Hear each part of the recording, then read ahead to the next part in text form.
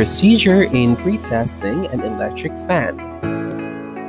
Number 1. Determine the specific problem. Ask the owner or operator of the electric fan of what is the problem or complaint. Request for the detail of the problem, how the problem happens, how long it has been observed, and when was the last time it was modified or repaired. Number 2. Make sure that you know how to operate an electric fan. If not, review the operating manual as well as service manual, if available, of the unit prior to its testing and operation. If you have worked on the same unit before, test out to see if it operates in the same way. Determine the last time it has been modified or repaired. You must analyze or assess the problem or complaint of the owner of the unit. Number 3. Perform visual inspection into the unit.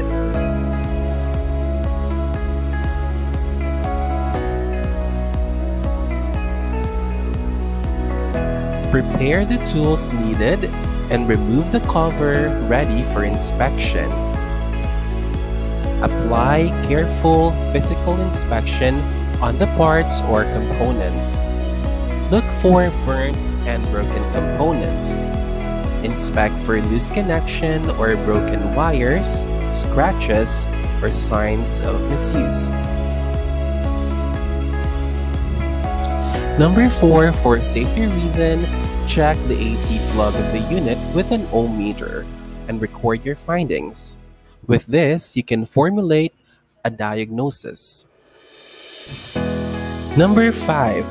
Inform the owner about the findings of conducted pre-testing procedure. And number 6. Record your findings for your reference to troubleshooting or repairing.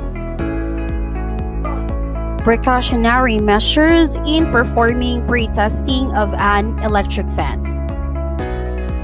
Number 1. To avoid electrical shock, wear rubberized cotton gloves. Keep your hands dry at all times. Number 2. Discharge large capacitors by connecting a jumper wire across their 2 conducting terminals.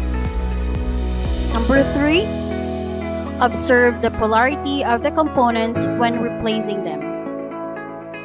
Number 4. Don't replace an open fuse or burn resistor unless you have corrected the trouble. Number 5. When replacing the resistor, SCR and ER, IAC, the replacement should have the same current rating. Number 6. To avoid short circuit to nearby components, use needle-pointed probes for better contact. And last 7, use VOM accordingly.